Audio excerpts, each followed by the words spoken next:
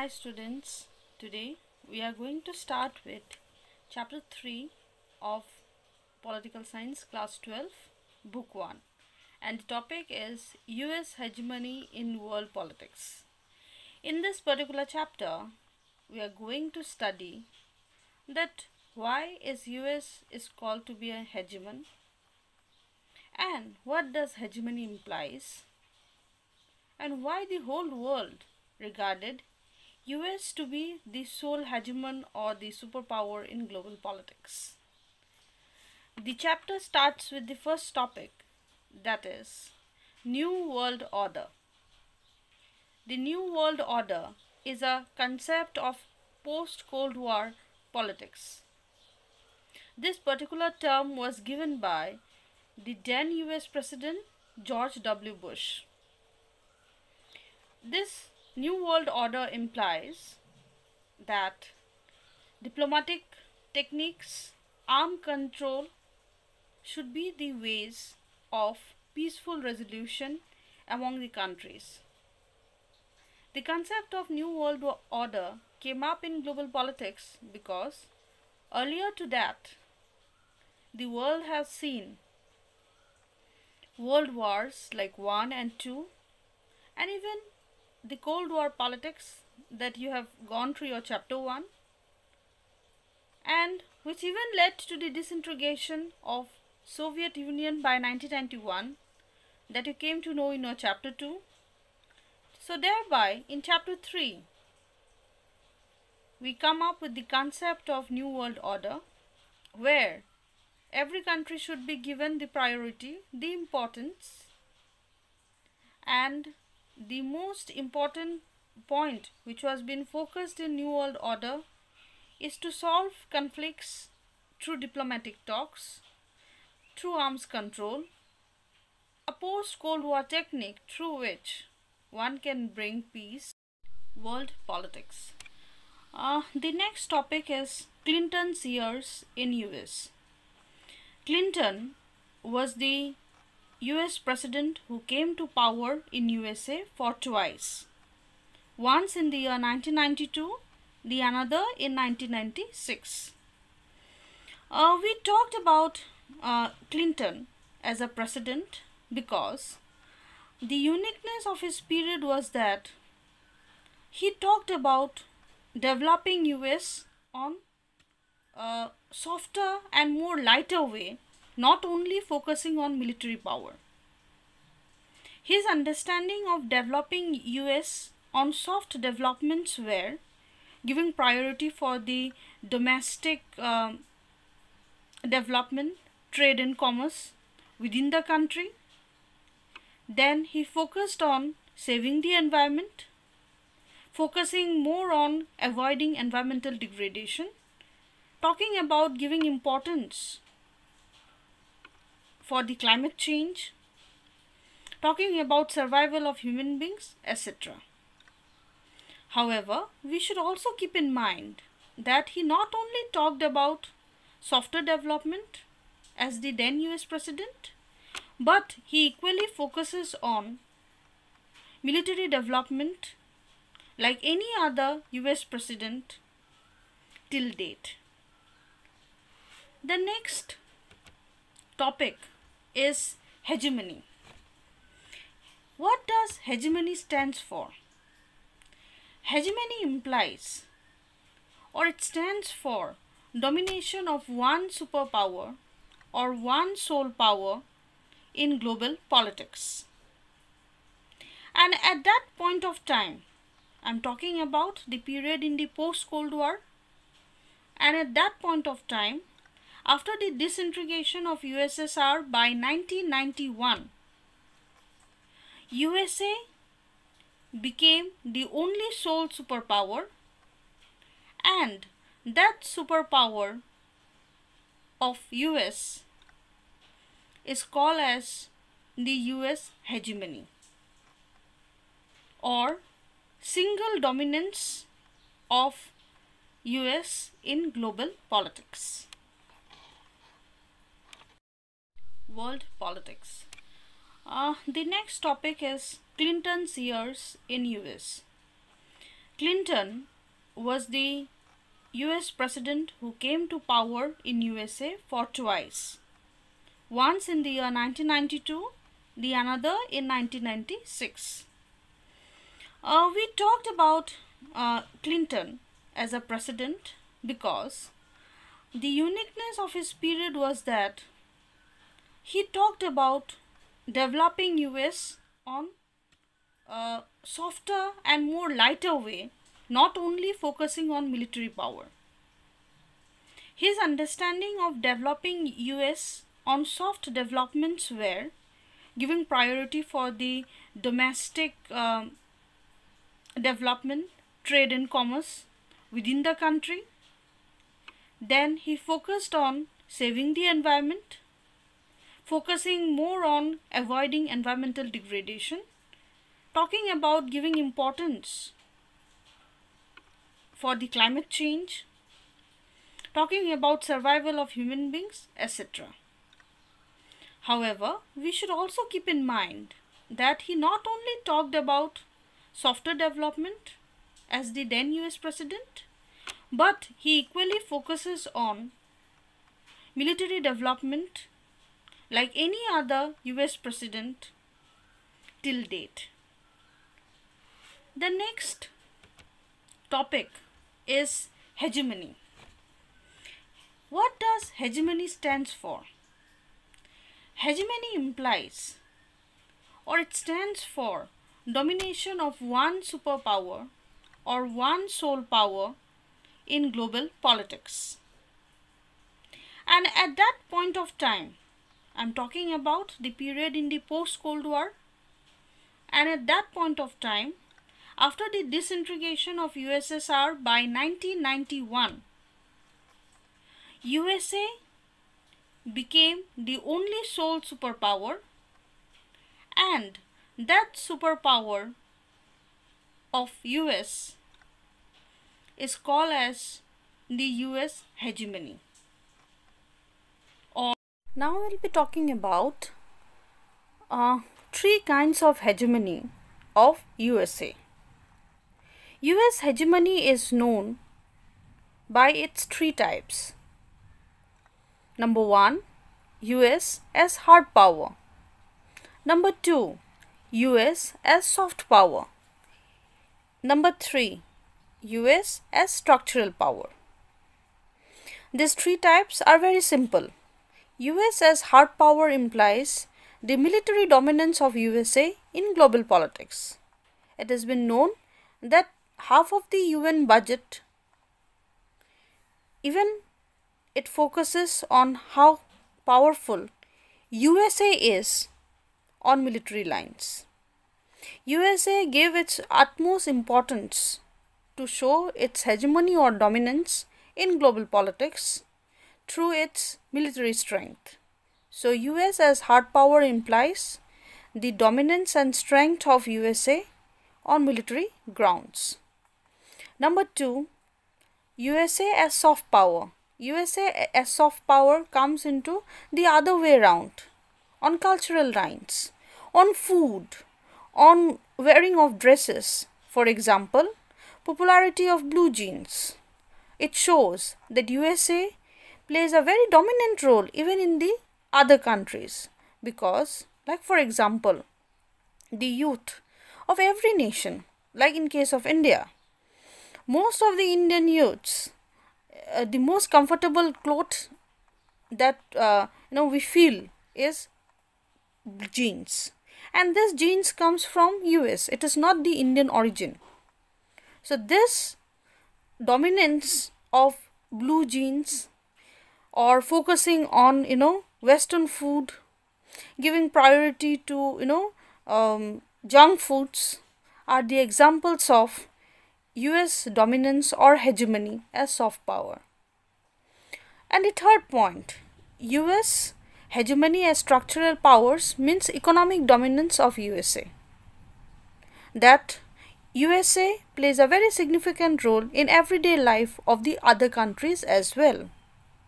For example, many of the Indians are software engineers in USA. half of the Silicon Valley is filled up with, Indian people working in USA. So that shows US dominance as structural power or dominance of US hegemony on economic lines. These are the three types of hegemony which is popular in world politics by USA. Now we will be discussing about invasion of Iraq. Invasion of Iraq took place in 19 March 2003. It was an operation taken by US on Iraq. It was officially called as Operation Iraqi Freedom. Under this operation, Iraq was being attacked by 40 nations which supported the US, because US blamed Iraq to have biological weapons. However, UNO in the initial point of time did not support this attack on the part of USA on Iraq, but this attack was being done. However, in practical sense, US could not prove the existence of biological weapons in Iraq. So thereby there are also scholars and people who say that this attack was mainly done by USA to have a control over the oil fields in Iraq. So some of the consequences of this particular operation was that Saddam Hussein's regime could not remain stable in Iraq, number one. Number two, 3,000 US soldiers were killed, and even number three, 50,000 or Iraqi citizens were being killed due to this attack. However, many of the scholars even call this attack or Operation Iraqi Freedom to be a personal attack done by USA for their own development, and it has been said that they for their own personal development has destroyed a country, and it is an example of US hegemony in global politics. Now we will be talking about constraints on US power. Number one probable constraint on US power can be its institutional architecture. That is, although US have its own executive, it has its own branches, it has its judiciary, but it always gives priority to its military.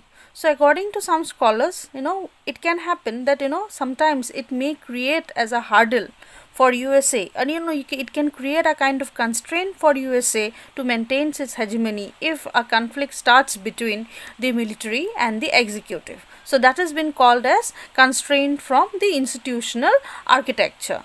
Then number two, according to some scholars, they also say that sometimes it depends on the US president that which one they are going to focus. Like for example, George W. Bush and all, they gave priority to the military as hard power, US as hard power, but Clinton gave into the softer issues, hegemony as soft power. So this dilemma between the hard and soft power of USA can also create a kind of constraint and obstacle for USA to maintain its hegemony. And the final point of constraint can be created by the NATO countries. You have heard about NATO, you have heard about NAM in the first chapter.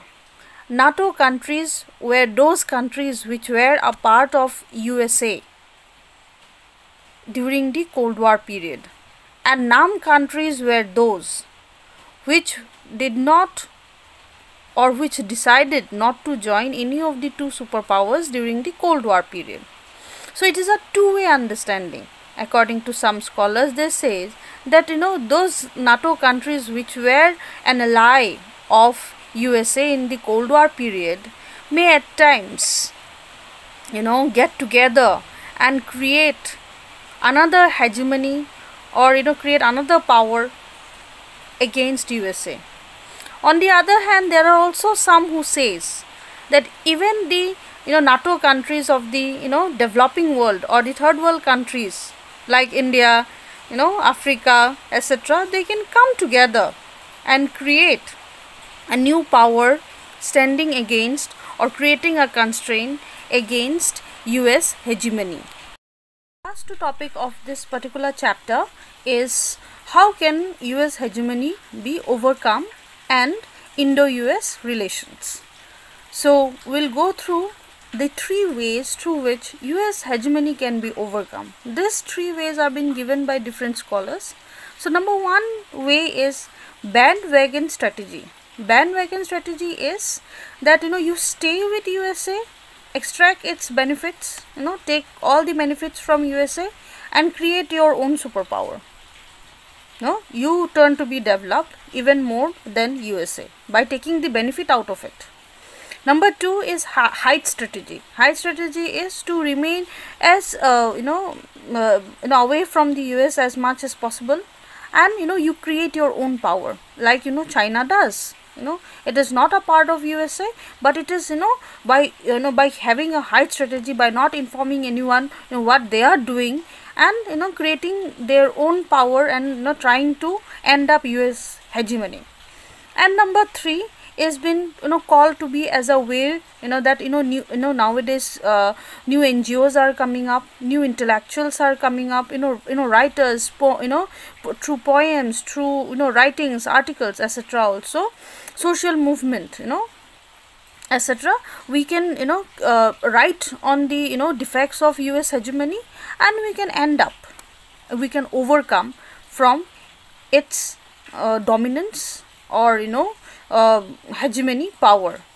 Then the last topic of this particular chapter, as I already said, was Indo-US relation. Indo-US relations in the present contemporary world, it is good. In contemporary times, it is a new dimension seen. It has been said that around 3,000 Indian people works in Silicon Valley. Silicon Valley is a part of USA. It has been seen that many startups have been taken up where Indian peoples are getting employment in USA. So it has been said the relations are good. However, we have two sets of people talking about it. In one part, some scholars say that it is good for India to maintain this kind of relation with USA. That is the bandwagon strategy, that let us extract the benefit that we can as much as possible.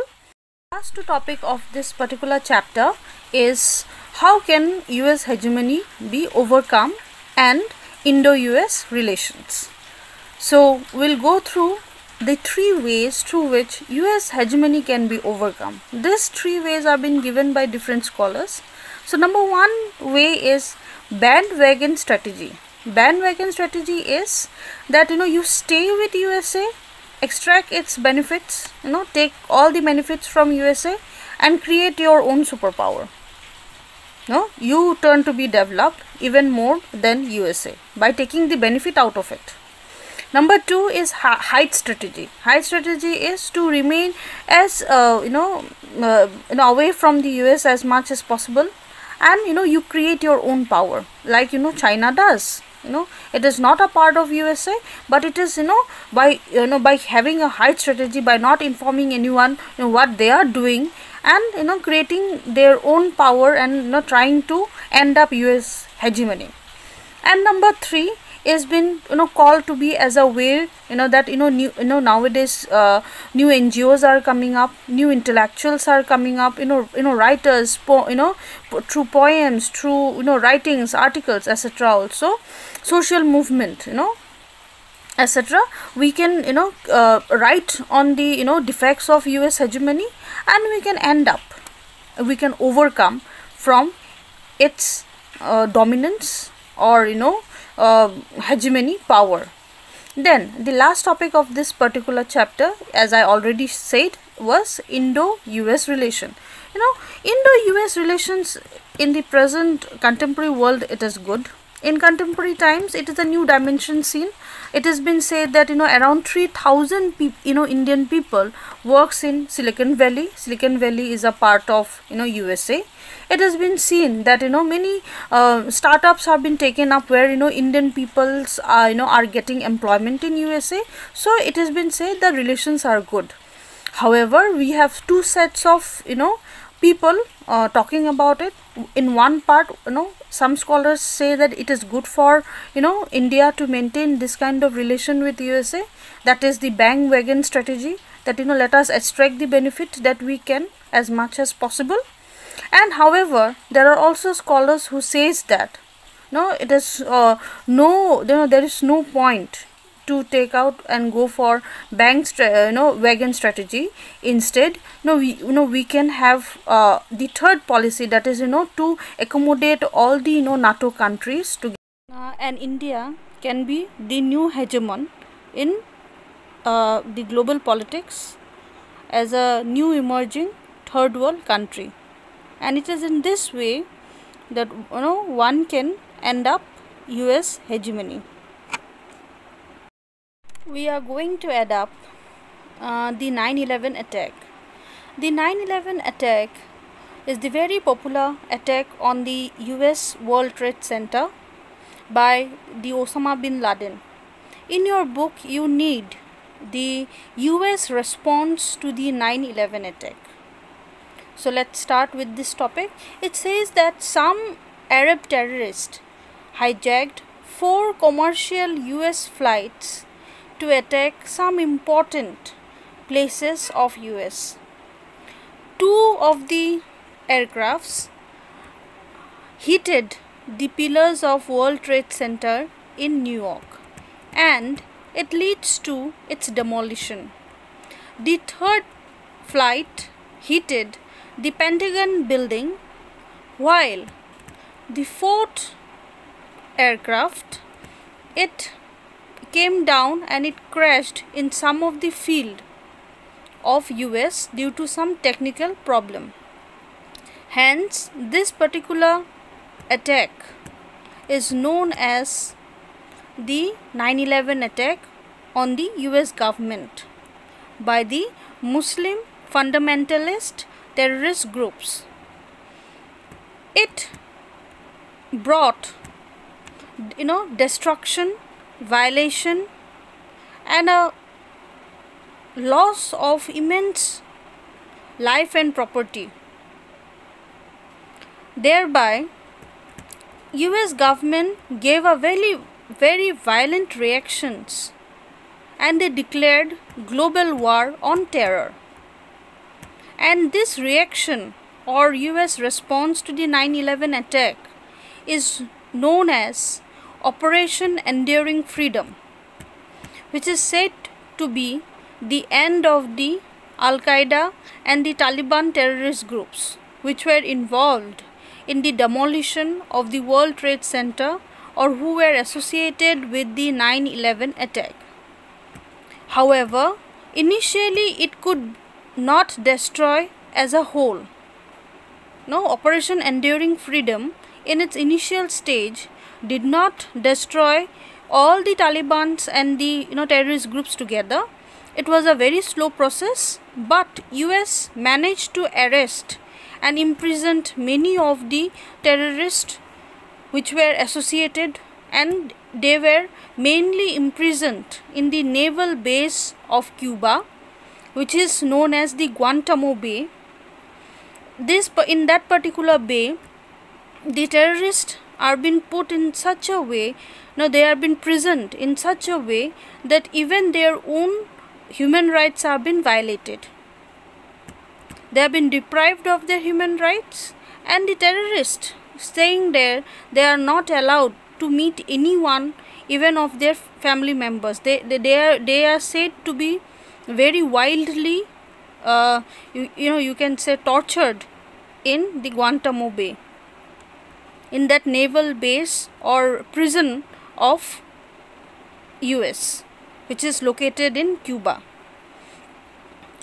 There, you have also heard that much later on, after the 9/11 attack, US also managed to kill Osama bin Laden who was regarded to be the mastermind of 9/11 attack.